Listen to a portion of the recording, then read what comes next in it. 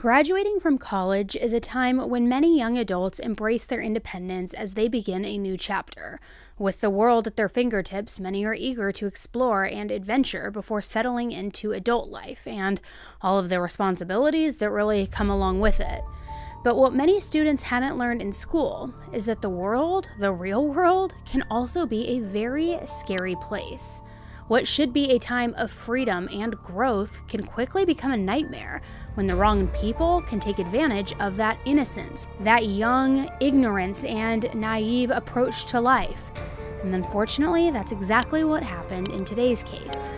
Hey guys, I'm Annie Elise. This is 10 to Life. Let's jump in.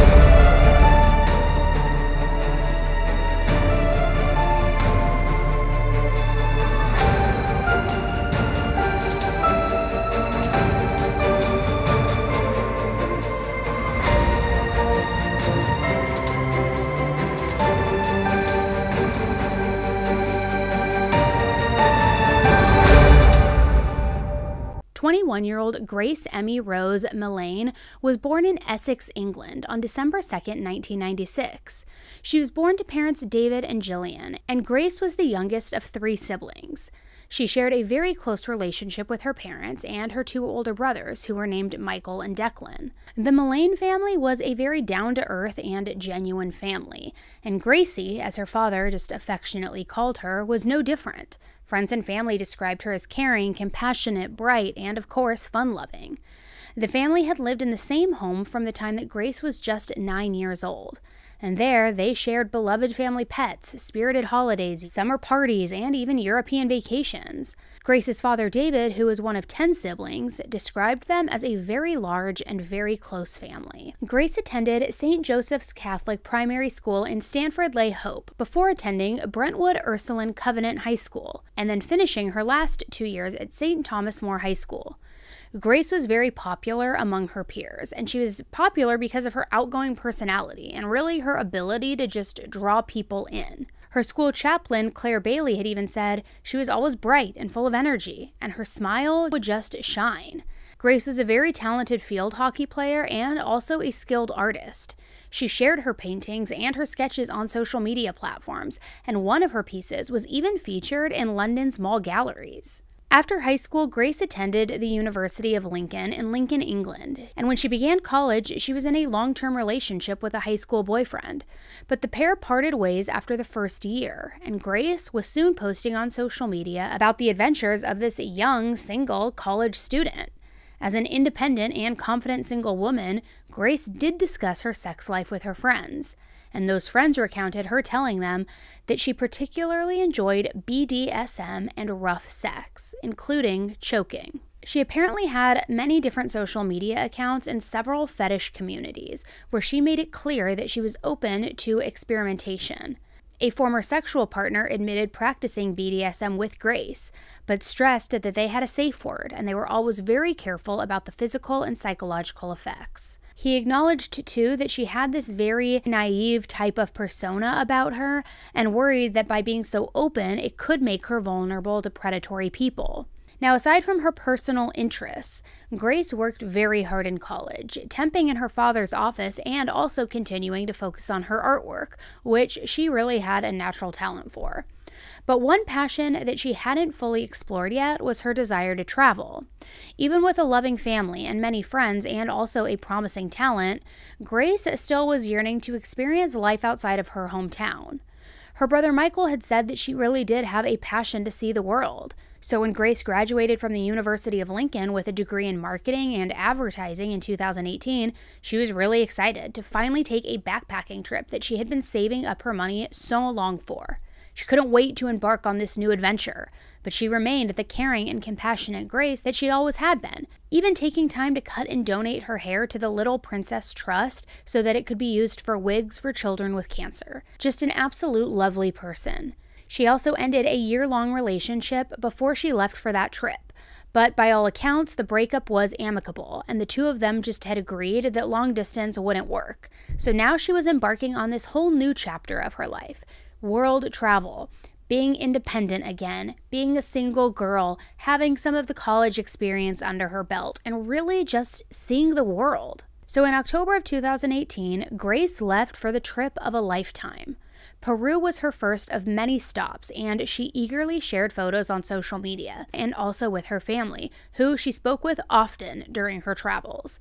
Her family said that she actually bombarded them with all of her cheerful updates. The family had always kept in very close contact, and that continued as usual. After Peru, Grace then traveled to South America for 6 weeks, and then finally made her way to New Zealand in mid-November, finally arriving in Auckland a couple of weeks later. Friends said that Grace had been the most excited to see New Zealand in all of her travels. And after New Zealand, Grace had planned to head to Fiji and Australia before ultimately returning home in June. Just like a lengthy world travel trip. The trip of a lifetime, right? So on November 30th, 2018, Grace checked into a hostel called Base Backpackers with other travelers who were also in Auckland. That night, she matched with a man on Tinder, and the next day, on December 1st, Grace made plans to meet with him. It was the day before her 22nd birthday, and although Grace didn't have plans, she didn't seem initially very interested in his advances. However, eventually, he persuaded her to meet him at Sky City. So at around 5:30 p.m. on December 1st, Grace left the hostel and she headed to Sky City. Dressed in a little black dress with white sneakers and a small purse, she was ready to have a very good night out on the town. Grace took a picture of the Christmas tree in the courtyard and sent it to her parents, just again documenting her travels and having so much fun doing so.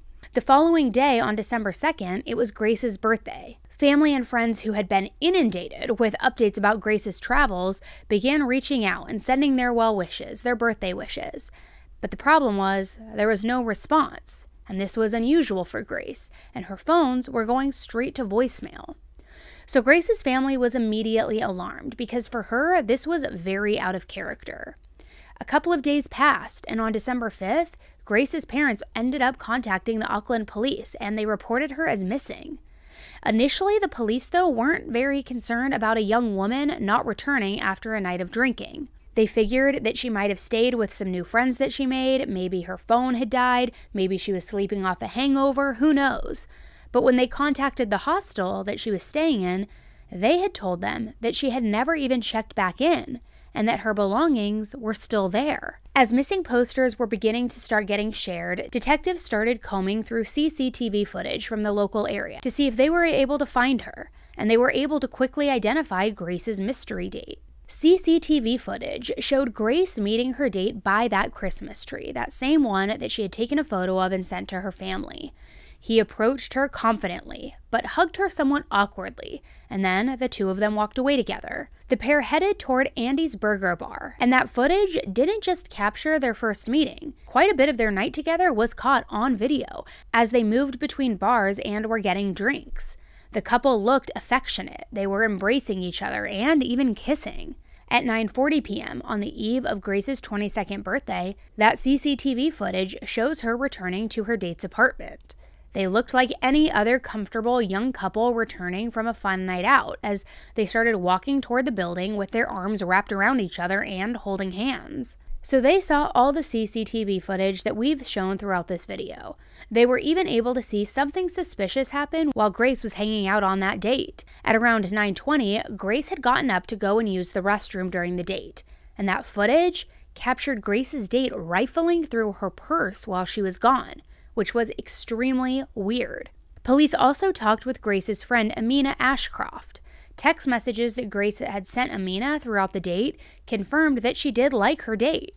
Amina said that they communicated throughout the night, and she could tell by the text that Grace was pretty drunk. Amina saw some red flags in how Grace was describing her date, but she said that Grace really seemed to like the guy, telling her, "Literally, I click with him so well." The last message that Grace sent Amina that night said, "I'll let you know what happens tomorrow." Police looked at Grace's social media, and they noticed that shortly after Grace had returned from the bathroom, her date posted a comment on her Facebook profile picture, and the comment read, "Beautiful, very radiant." It's just creepy and kind of strange, and I think honestly to me it really speaks to his character, that he left a complimentary comment on her page mere minutes after he was invading her privacy by searching through her purse, also while she was in the bathroom. However, thanks to that comment, detectives quickly put a name to the face that they were seeing on that CCTV footage. and they identified the man as 26-year-old Jesse Shane Kempson. Jesse Kempson was born in Lower Hutt on December 28, 1991, and he grew up in Wellington.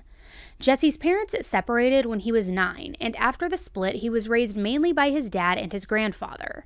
It's been said that Jesse had a volatile upbringing, with even some trauma involved, very much the opposite of Grace's somewhat perfect family life growing up. Whether he was affected by his upbringing or born the way he was, family and friends do not describe him in a flattering way. Like, not at all. Nearly everyone who came into contact with him called him a compulsive liar. His own stepbrother said that he was a pathological liar who enjoyed having power over people. And these weren't harmless, just little lies either. Jesse had gone so far as to tell people that he was dying of cancer and that he had gang relations. Okay. The landlord at his City Life apartment, which is a full-service apartment, kind of like a hotel, initially believed that Jesse was a top manager for a company called Woolworth, who made 6 figures a year. That wouldn't have been unusual for that upscale apartment building because plenty of people and business people called this building home. But apparently he began to get suspicious when he saw Jesse wandering the halls at all hours.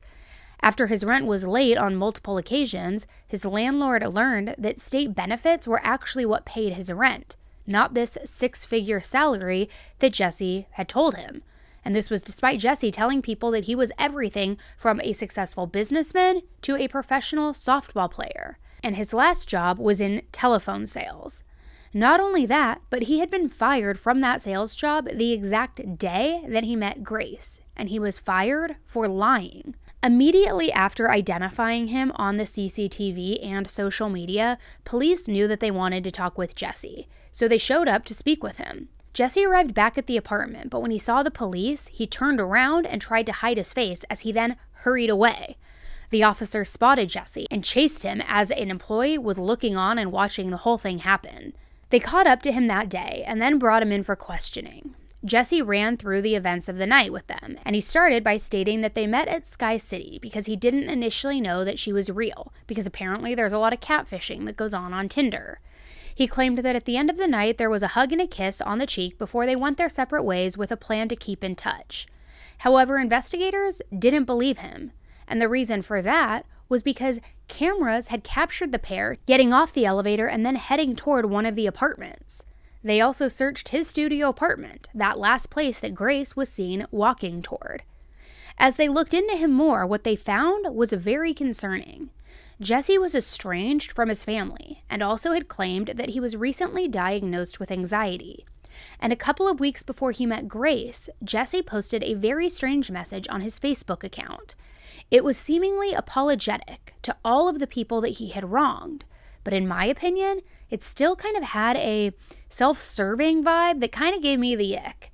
One part said, "My clear arrogance and selfishness has truly affected the relationship I have with people in my personal life." He went on to say that he was sorry from the bottom of his heart, but claimed that he had changed and that he had compassion for others. Jesse didn't only send out red flags with his family and with business relationships, but also romantic relationships as well. Women described Jesse as overbearing and controlling, even when he barely knew them.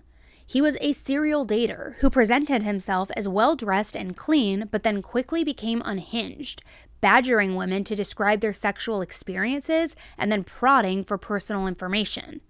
Multiple women started accusing him of just being a creep in general. And it turned out to go so much further than creepy comments, but we're going to have more on that later.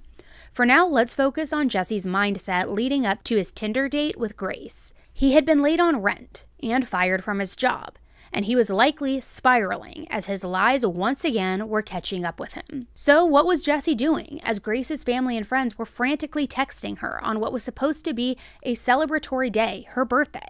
Well, once again, luckily, there was plenty of CCTV footage to show us his movements that day as well. Detectives had almost 6 terabytes of CCTV data to analyze in this case, which is just a massive amount of footage. Cameras in the building he was staying at captured Jesse getting in the elevator at 8 a.m. on December 2nd, Grace's birthday. He was alone, and he eventually left the lobby and headed toward the atrium on Elliott, arriving there about 7 minutes later. Detectives watched footage of Jesse browsing and then purchasing a suitcase. After that, he went on to buy cleaning supplies. Around 11 a.m., he took a taxi to a car rental company where he rented a red Toyota Corolla. Shockingly, several hours after Jesse was seen on camera renting a car and buying a suitcase and buying cleaning supplies, he went on a Tinder date. So when police went and talked to the woman who he went on a date with, she told the police that he made her feel extremely uncomfortable. And when she went on to share some of his statements, uncomfortable might be an understatement. On the date, Jesse had talked about shopping for a large duffel bag for sports equipment and even broached the topic of murder. She said how he told her how crazy it was that a guy could make one wrong move and go to jail for the rest of his life. He went on to describe a guy that he knew who had asked his girlfriend to have rough sex with him involving strangulation or suffocation. He told her that it had gone wrong and that he tried to revive her, but that she died. And this friend ended up getting charged with manslaughter.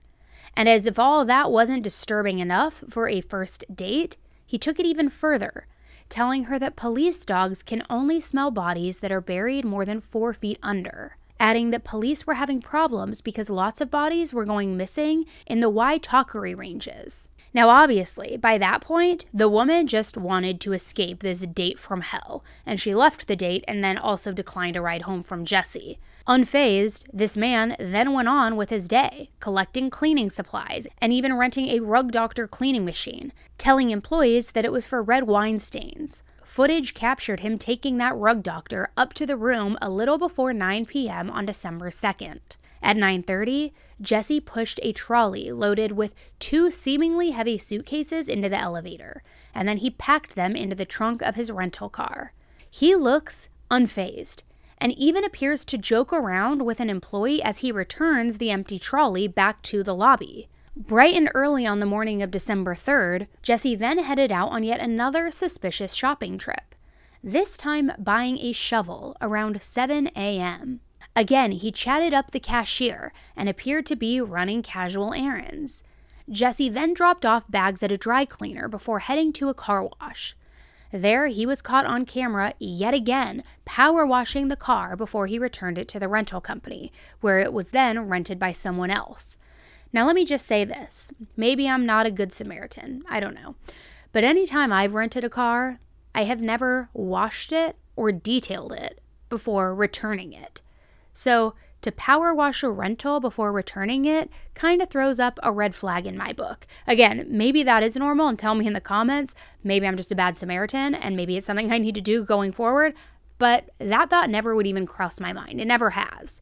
And strangely, he left the shovel that he had just purchased that morning leaning against the car wash wall. Kind of like leaving things behind and trying not to get caught up with evidence. I don't know, my opinion. So on December 5th, the same day that Grace was reported as missing, Jesse was seen carrying bags, which he then dumped in various trash bins throughout the entire city. Later that day, Grace's father, David, flew to Auckland to help with the search. And on December 7th, he pleaded with the public to help them find his beloved daughter. Understandably, he looked grief-stricken and absolutely heartbroken as he talked about his little girl, stopping at times to regain his composure. Good evening, everybody. I'm David Millane, Grace's dad.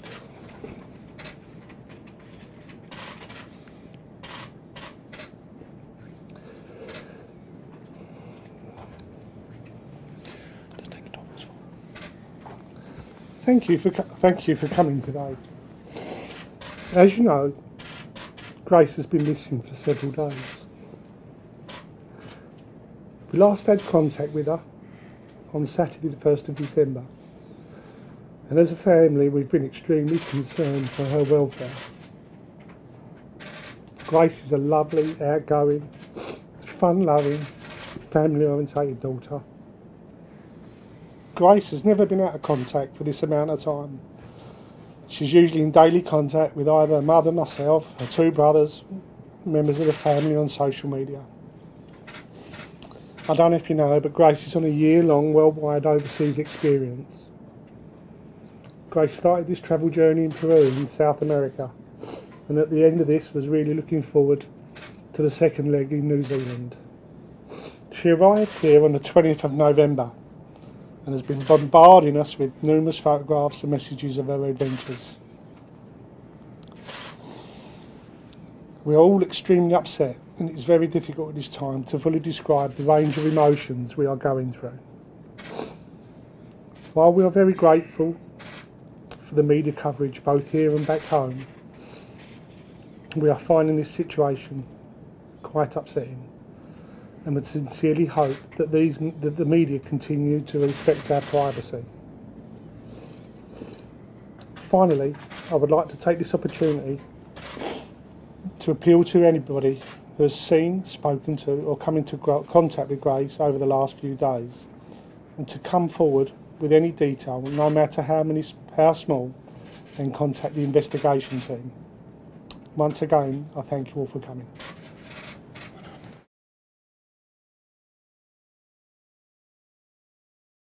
As her poor dad was struggling to hold on to hope, the police labeled Jessie as a person of interest, and they said that they had grave concerns for her safety. When detectives spoke to Jessie the first time, he insisted that he and Grace had said goodbye on the street around 10 p.m. and that he hadn't seen her or heard from her since. He even went so far as to say she blocked him on Tinder. On December 8th, detectives interviewed Jessie once again, and by this time, Jessie's story had changed drastically. This time, he claimed that when they returned to his room, they were both very drunk and started making out, saying we were kissing and talking and kissing some more. He then claimed that Grace turned the music down and started talking about 50 Shades of Grey and bondage. He said the two of them started to have sex and that it was normal, but then he told police, "She told me that there's a few things that she likes doing and that she had done with her ex-partner." He told police that Grace started biting him and asking him to bite her, so he complied. He insisted that he asked her if she was sure, and Grace at that point had consented. So at that point, the sex was becoming more violent. He told police that Grace was holding his arms above his head and just biting, and then she spanked his butt, and then went on to say that Grace held him around the neck and pushed down, kind of choking him in a way. And then she allegedly told him to hold her throat and to go harder. Jessie said that the two of them ended up on the floor by the time it was finished, and he got up to go and take a shower. He said he accidentally fell asleep in the shower, and he remembered waking up and crawling back into bed, but it was dark and he didn't see Grace, so he assumed that she had left. Jessie told them that when he woke up the next morning, she was lying on the floor with blood coming out of her nose, and because of that, he panicked. But Jessie insisted that it was an accident. It was violent sex. It was violent sex play that had gone wrong, and it was not murder. Now, you might have noticed that Jessie's face is blurred out in some of the interrogation videos, and there is a reason for that. In New Zealand, they use name suppression to ensure that defendants get a fair trial. Name suppression means that your name or other identifying details cannot be published. Many have complained that this evil man's identity remained protected for so long, while Grace's face was splashed over every headline, complete with references in those headlines to BDSM, in an attempt to almost shame her and make this extremely salacious. Some commenters online even noticed that stories about Grace's sexual preferences were published. The media started using pictures that made her look more like a bad girl, with red lipstick, giving more of a sultry look. And obviously, this is completely unfair. What this young single woman preferred sexually behind closed doors has absolutely nothing to do with her character, and she was entitled to experiment with partners under the assumption that they wouldn't harm her in the process. It's a story we see all too often with victim blaming, and it must have made the already unbearable pressure on Grace's family even more crushing. At the end of the interview, the detective told Jessie that he was under the arrest for the murder of Grace. Police conducted a forensic search in Jessie's room, and they found Grace's blood saturating the entire room. Now, that blood told a very different story than she simply had a nosebleed. But Jessie cooperated and agreed to take detectives to where he buried Grace. Sickeningly, that spot was the same place he had told his Tinder date while Grace's lifeless body lay dead in his room. That same place he had said this horrible thing unfolded to his friend, the Waitakere Ranges. Detectives Evan Ingley found Grace's body shortly after 4 p.m. on December 9th, and it was off Scenic Drive in the Waitakere Ranges, about 12 miles west of central Auckland. Detective Inspector Scott Beard spoke with the media at the site, telling them that he believed it was the body of British backpacker Grace Millane. We located a body which we believe to be Grace. The formal identification process will now take place. However, based on the evidence we have gathered over the past few days, we expect that this is Grace. Obviously, this brings the search for Grace to an end. It is an unbearable time for the Millane family, and our hearts go out to them. While he spoke, he admitted that this case had been hard on him, as he had a daughter around the same age. He called it an unbearable time for their family and said that their hearts go out to them. It wasn't just Grace's family that shared that grief, though. Around the nation, thousands of people held vigils in remembrance of the vibrant young backpacker who had only just started her adult life. New Zealand Prime Minister Jacinda Ardern got choked up as she publicly apologized to Grace's family and offered assistance. Look, today I would like to start with a comment on the murder of Grace Millane, having received a number of media queries about this tragedy. Firstly, I cannot imagine the grief of her family and what they will be experiencing and feeling right now. And my thoughts and prayers are with her father, David, who is in the country, her mother, Gillian, who cannot be here, and her wider family, friends, and loved ones. You know, from the Kiwis I have spoken to, there is this overwhelming sense of hurt and shame that this has happened in our country, a place that prides itself on our hospitality, on our manaakitanga, especially to those who are visiting our shores. And so, on behalf of New Zealand, I want to apologise to Grace's family. Your daughter should have been safe here, and she wasn't, and I'm sorry for that. I've advised the family through the police that if there is anything we can do to assist, we are here to help with that. On December 10th, just 9 days after Grace went missing, Jesse appeared in court with his identity suppressed. The autopsy details in the courtroom were horrifying, and Jesse's actions made him look even more like a monster. Results confirmed that Grace had been strangled, and she had bruises on her arms and her chest as if she had been pinned down. The pathologist said that the pressure would have been applied to her neck for at least 4 to 5 minutes, with considerable force. Now remember how Jesse told the cops that he had fallen asleep in the shower and believed that Grace had left? Well, his phone searches told an entirely different story about his actions that night. After killing Grace, Jesse had searched for the hottest fire, flesh-eating birds, and Waitakere Ranges, the exact location where Grace's body was found stuffed into a suitcase. Now, unsatisfied by those morbid searches, he then did the unthinkable. He actually took intimate photos of Grace's dead body and trolled porn sites. It is absolutely disgusting to think about someone having such a little regard for human life. And if there's anything positive to take away from it, it's that those actions likely helped convince the jury that this death was not consensual rough sex gone wrong, as his defense attorney Ian Brookie had argued when his trial first began in November of 2019. Instead, as the prosecutor so aptly stated, it was deliberate, intentional, calm, and callous. He added that Jesse likely held his hand on Grace's neck for 5 to 10 minutes, and that she would have lost consciousness, but he still carried on. On November 22, 2019, a jury of 5 men and 7 women found Jesse guilty of the murder of Grace, only after 5 hours of deliberation. He was sentenced to life in prison with a minimum non-parole of 17 years. His own family labeled him as a pathetic fantasist, and the lead investigator said that he was sure that Jesse would have killed someone else if it were not Grace that night. Although such an evil human was locked away for life, it did little to comfort Grace's devastated family. Her parents spoke after the verdict, and honestly, it's hard to watch how broken they were. Her dad said, "This will be with us for the rest of our lives." You'll have to forgive me because I'm not very good at this.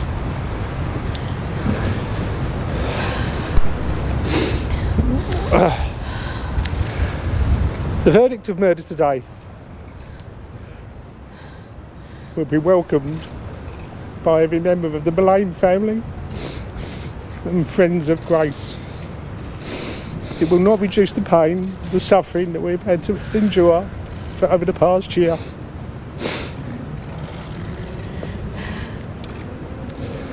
Can't see it.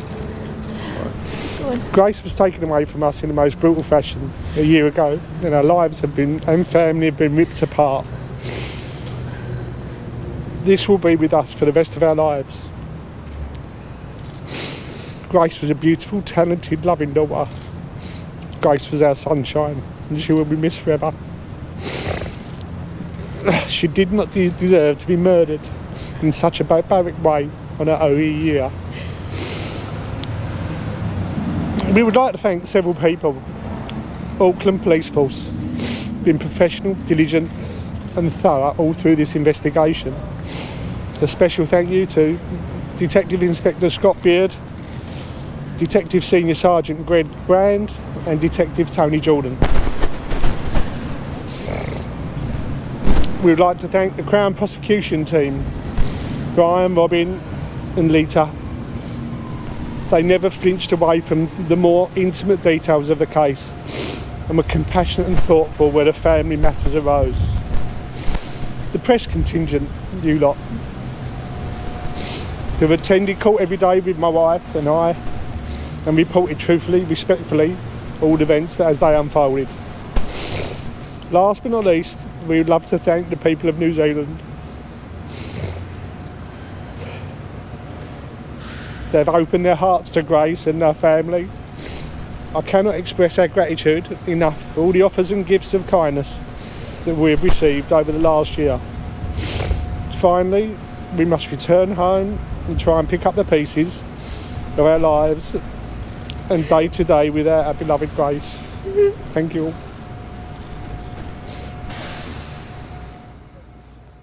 To add another devastating layer to this case, the life her dad spoke of was cut short when he was diagnosed with cancer shortly after the trial. David was only 61 years old when he learned of his terminal cancer. He died after a brief battle, surely adding to the loss of his wife and his sons, who had probably only just started to process Grace's unexpected passing. Today, Grace's family and friends have participated in 2 campaigns to honor her memory. The Love Grace campaign donates handbags filled with essentials for women leaving toxic situations. They got the idea from Grace's love for handbags, honoring her by collecting bags and filling them with useful items for women in need. Grace's family and friends also raised a record amount of over £11,000 for White Ribbon UK, a campaign to end male violence against women. Grace had so many people who loved her, and these campaigns continued to honor her in a way that is specific to who she was. One friend described her as loving her family and friends with her whole being, and it's clear that losing a love like that is a devastating blow to her loved ones, but they're still remembering Grace as the girl with a smile who could light up a room. As for Jesse, the man who Grace's mom said she died terrified and alone with, his name suppression was lifted after he lost an appeal against his murder conviction and sentence. It had since been suppressed because he had faced 2 separate sexual violation trials, and he was also sentenced for those incidents. In October of 2020, he was found guilty of physical, sexual, emotional, and financial harm against a former partner. She claimed that he held knives to her throat, forced her to perform sex acts, choked her, and drained her bank accounts. He was sentenced to 7.5 years for 8 charges. In November of 2020, he was also found guilty of sexually attacking a young tourist that he met on Tinder less than a year before Grace's murder. The 21-year-old girl only came forward after she recognized Jesse from Grace's case. She told the court that he threatened her, telling her that he would kill her and her family if she ever told anyone. He was sentenced to 3.5 years for those charges. At the sentencing, Jesse had an outburst at the justice, saying, "You're so full of shit." You have no reason to convict me. You're full of shit." Which in response, the justice told Jesse that he had no remorse or insight. The lack of remorse is what is truly terrifying about Jesse. He spent a lifetime presenting a facade to the world, but despite all of that practice of lying compulsively to anyone and everyone, the world now sees him for exactly who he is: a liar, a sexual predator, and a murderer. Sadly, it was too late for Grace when she discovered the monster behind the carefully crafted mask. On the eve of her 22nd birthday, just as she had started to embrace her independence, he snuffed out the life of the young woman who wanted to see the world. Instead, he left the world, especially her family, collectively heartbroken over the loss of such a bright light. It's absolutely senseless and absolutely unexplainable and unforgivable.